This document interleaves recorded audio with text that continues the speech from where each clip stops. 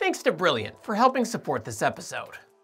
Hey Crazies, the surface of this basketball is two-dimensional, and it's easy to see it's curved from our very three-dimensional point of view. But what if we were tiny two-dimensional beings living on the surface? How would we be able to tell it was curved? And once we know, how are we going to explain it to anyone else? This episode was made possible by generous supporters on Patreon. We're gonna cover some pretty heavy stuff today, but I think you can handle it as long as we put it in the right context. Let's start with perception. We might live in 3 dimensions, but we don't actually see in 3 dimensions. The only reason we see anything is because light enters our eyes. That light doesn't carry distance information though. It creates a 2-dimensional image on the retina. Yes, 2-dimensional. We just happen to have 2 eyes, which means we get 2 2-dimensional images.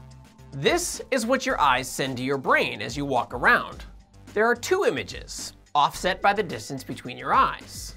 We call it parallax. The reason you ultimately only see 1 image in your mind is because your brain is doing a lot of processing first. It overlays the images and looks for differences. The bigger the difference, the closer that thing is. That plus lighting, shadows, and prior knowledge of object sizes all allow the brain to imagine depth. Knowing this though, we can trick the brain. This is a 2-dimensional image of a cube. Your screen is 2D, so the image is 2D. It only looks 3D because of artificial lighting and shadows. If I flatten the light, the illusion mostly disappears.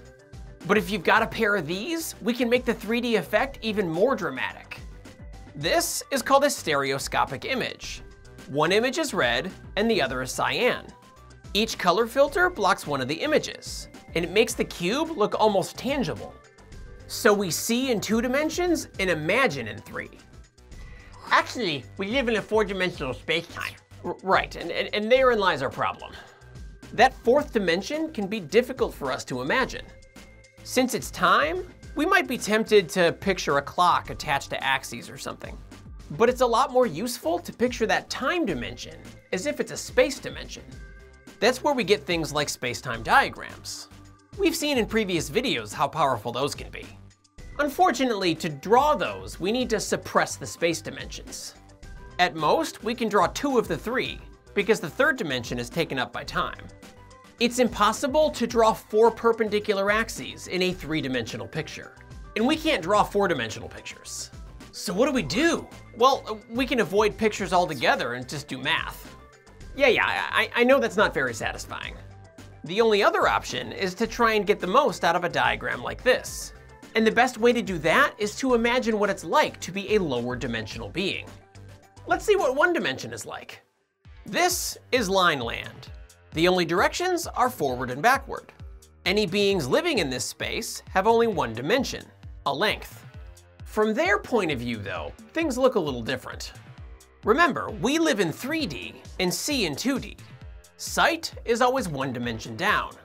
These creatures live in 1 dimension, so they see in 0 dimensions. Their world looks something like this to them. Since light has no room to spread out, it's always the same brightness. So what they're looking at never changes. It makes the entire concept of sight kind of useless, so they probably never evolved it to begin with. There's also no room for them to move around each other. So they can either live comfortably in the length they have, or they can eat each other. Dude?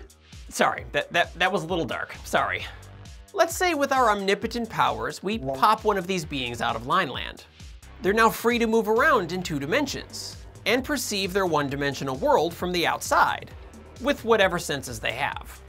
Assuming they could understand what was happening, which they probably couldn't, how would they explain it to another being in line land? If line land was actually a giant circle, would these 1-dimensional beings be able to measure that curvature from the inside?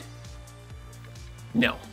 See, 1-dimensional spaces like circles only have extrinsic curvature. That's curvature we can only see if we're looking from a higher dimensional space, like this 2-dimensional space. What 1-dimensional spaces don't have is intrinsic curvature. That's curvature you can measure from inside the space. We could take every point on this circle and map it to every point on this flat line, without any distortion. You just snip the circle and flatten it out. That means there's no intrinsic curvature. But our four-dimensional space-time has intrinsic curvature, and it's the only one we can measure from the inside. So one-dimensional spaces aren't going to help us. Let's try 2 dimensions. This is Flatland. Any beings living here have a length and a width, but no thickness. They do have room to move around each other, so their behavior is a little more familiar. From our point of view, we can actually see inside their bodies. From their point of view, things look a little different. They live in 2 dimensions, so they see in 1 dimension. This is what they look like to each other. Sight is a useful trait. Things would look brighter and larger when they're closer, and they would look dimmer and smaller when they're farther away. Having 2 eyes would have the same benefit to them that it does to us. They could even infer 2-dimensional shape from that information. If a square and a triangle are looking at each other, they'd see the difference.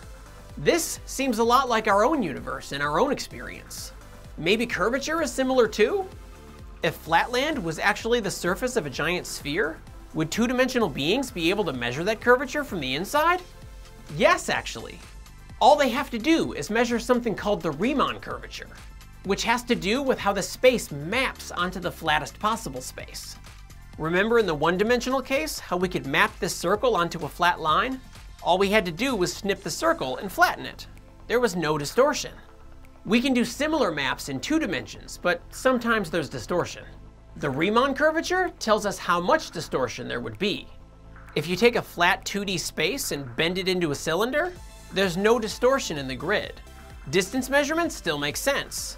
All parallel lines stay parallel. The cylinder has 0 intrinsic curvature, which means 0 Riemann curvature. Wait, what? How can it have 0 Roman curvature? It's Riemann, not Roman. And don't forget, there are 2 types of curvature. Any curvature you're seeing here is only because the 2D surface is embedded in a 3D space. It's not intrinsic to the 2D surface. It's extrinsic to the 3D space.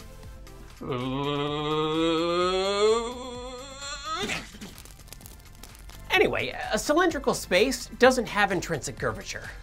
If you're living in one of these 2 spaces, then you can't tell the difference. But if the space is something like a torus or a sphere, there's definitely intrinsic curvature. You could tell the difference. We'll be using the sphere for the rest of the video because, well, it's easier to understand than a torus. The Riemann curvature is a tensor. In 2-dimensional space, each of the 4 indices can take on 2 possible values. X and Y, or theta and phi, or 1 and 2, or whatever you decided to call your axes. That means the curvature tensor has 2 to the 4, or 16 components. For a spherical surface, though, 12 of them are 0. The other 4 are the same, plus or minus 1 over r squared, everywhere on the surface. Out of 16 total components, there's really only 1 independent non-zero component. That r is the radius of the sphere, which the 2-dimensional beings wouldn't be able to see. But one of them could measure the Riemann curvature and infer it. How? Parallel transport! Come on, doesn't everyone get excited about parallel transport? I know I do. Nerd! And anyway, let's imagine we're all tiny beings moving around on the surface of a giant sphere. Oh, I guess we don't have to imagine that hard, do we? When we're standing on the surface of the Earth, it looks pretty flat, but that's because we're only seeing a tiny fraction of its surface area. About 0.00001% of it. That 2-dimensional being might have a similar problem in their 2-dimensional space. They think their space is flat, but then we use our omnipotent powers to pop one of them out. They're now free to move around in 3 dimensions and look down at Flatland. To their surprise, they see that it's curved. Now they know their space isn't actually flat, but if we put them back in, they're gonna want to tell their friends. Unfortunately, their friends are ignorant of this fact because they lack the 3-dimensional experience. This is where parallel transport comes in. Say they map out a closed path, like this triangle for example, and they pick a vector to carry around with them, like their initial velocity.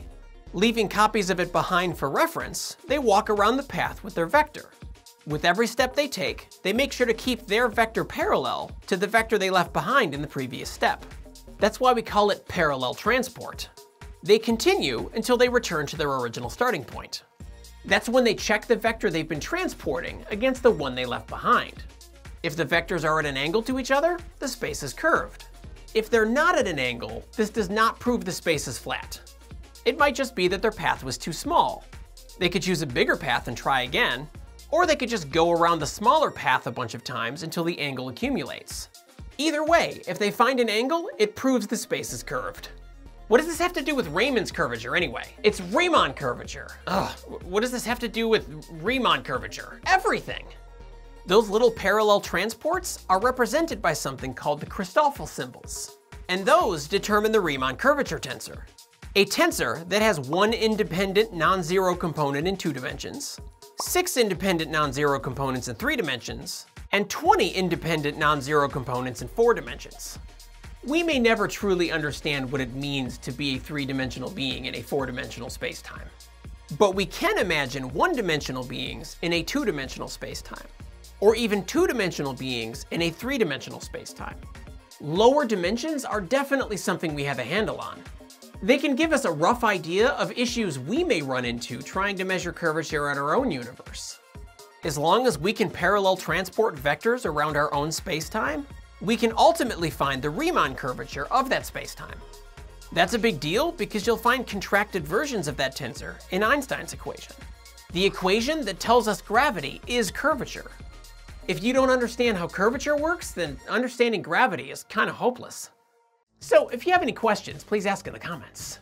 Thanks for liking and sharing this video. Don't forget to subscribe if you'd like to keep up with us. And until next time, remember, it's okay to be a little crazy. Brilliant is a problem-solving based website and app with a hands-on approach, with over 60 interactive courses in math, science, and computer science.